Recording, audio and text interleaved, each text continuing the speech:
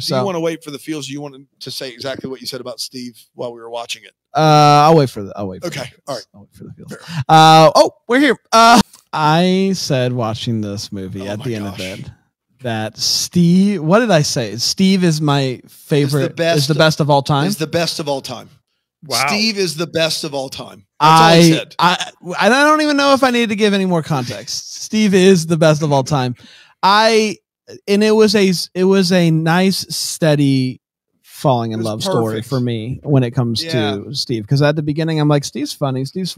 He does the line delivery where they're starting to say the line about the face that looks like a puppet, and then he finishes it and he's like, oh, it's just so good. The line where he is like, hey, I don't want to blame anybody. I don't want to say anything, but you know who held us up? Deb.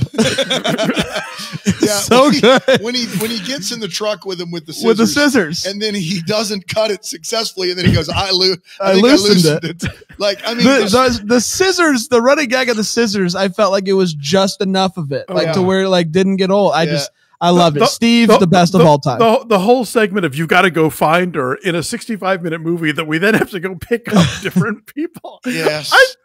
This might be like stealth genius, this movie. I don't know. It's them adding more people to the truck is fantastic. Like really, really good. And Deb can't get her jacket on. Oh no, not that one. It's not worth it. I got my winter coats upstairs. I didn't want to say anything, but Deb. Deb. Yeah. Give me Steve all day long. Yeah. Question of chives.